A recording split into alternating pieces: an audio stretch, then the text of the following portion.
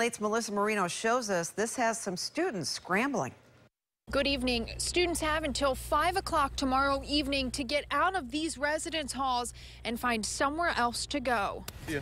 Just 2 weeks into the new semester, students are packing up and leaving town. I'm going to a town called Celebrations right across from Disney. Florida Southern is evacuating the entire campus ahead of Hurricane Irma. For students who live out of town, that isn't easy. I don't really have anywhere else to go in Florida. Samantha Zimmerman had no choice but to pack up her car and drive home. I thought this was a better option than the flights because they were going so fast. It was crazy. We'd look at one and then it'd be gone a few seconds later. That means more than 20 hours on the road and also dropping her roommate off. Nicole is from Illinois, just west of Peoria. I'm from central Wisconsin, so I'm dropping her off on my way. The school also has supplies and housing for students who can't find anywhere to go. In everything we do, the safety of our students is of paramount importance. Just to give you an idea, this is the first time that this campus has been fully evacuated.